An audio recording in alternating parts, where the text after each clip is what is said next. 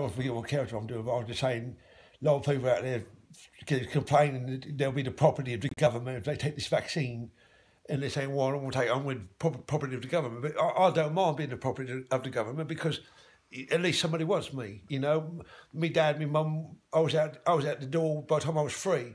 You know, I never really had nobody loved me in my life. But, you know, to know that at least somebody wants me, even if that is the government, you know, it's not bad. You know, this Christmas I've got nobody coming over, but I know that I belong to somebody, and that somebody is not even a somebody, it's a something, it's the government, and they want me, you know. That's a nice Christmas message, I think, for somebody who, most people, my whole life, they call me just a cunt. Nobody wanted to be my friend. They used to call me Dirty Knickers Harry. They used to say, look at him, he's just shit. They couldn't want to take time to come up with proper names for me, just shit, cunt, fuck, shit, cunt, fuck, all that. And so, you know, people like Matt Hancock, don't know, I've never met him, but he wants me. He doesn't want me to be left out. Think about it. There used to be a golf club, just a golf club, not a club where people wouldn't play golf. There was a golf club next to a Range Rover, and which is next to a golf club where people play golf. And I picked up the golf club, and the Range Rover was like, you can't pick up that. Don't touch my club, and don't get near my Range Rover. And I said, and the first thing I thought when the government said they wanted to track and trace everybody was, I thought, well, they just want to track and trace them because the government only loves them, the Range Rover people with the clubs. But when I found out that the government wants to track and trace me as well, the first time in my life I felt like I belonged to something, you know, I belonged to like this. I heard the term ant colony, and I liked that. You know, I'm not afraid to get dirty. I'm not afraid to have my face removed and replaced with, you know, with the spherical ant head. I'm not afraid.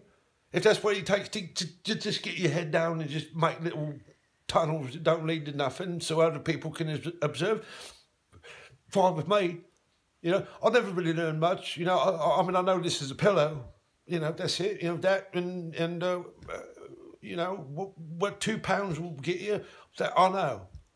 And nobody, there was, you know, but before a government, I guess it's like, you know, be patient because good things come to those where I was wanting a girlfriend. I would give everything for a girlfriend. Never got one, never turned out that way. Never got no girlfriend, never got a friend, girlfriend, nothing. Had nothing. Nobody wanted to be near me. Nobody wanted to be near me. And I said, well, you know, you don't think it's going to, you think there'll be one person that will want you at some point in your life. But when you find out the whole government, and not just, and this is the best part, not just the British government, which I thought was mine, but it's not. This other government wants me.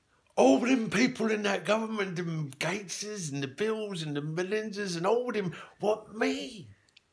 And these are people who I'm not even worried to lick their faces. And they want me. They don't even know my name. They just want me. I said, for what?